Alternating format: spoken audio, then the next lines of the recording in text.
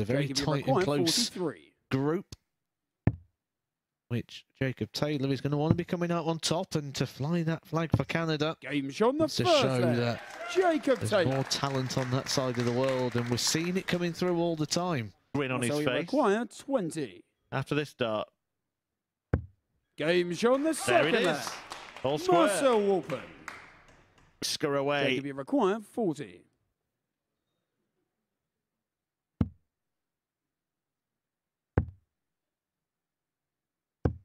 Game shot on the third That starting leg. hand always hurts that Jacob little bit Taylor. more because you're just standing, hoping and expecting another opportunity.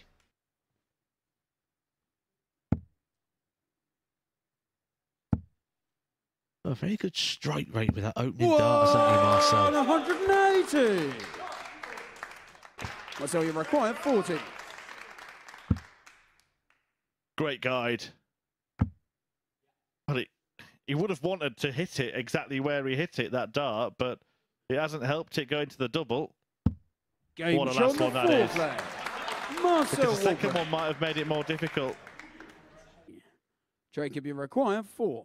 And he was feeling like he might be somewhere, but the leg could be over again. Taylor still Game shot on the persevering fifth leg. and finally Jacob Taylor. landing that double two.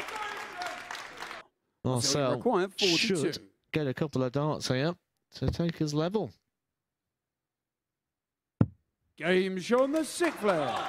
And it Marcel is Walpen. going the distance. This decider, remember, whoever wins this will top Seventh the and table. final We leg is don't know Jacob anything to about throw who their first. opponent will be yet. Game We don't know on. who's going through from Group 2. Marcel, you require 58. Double top.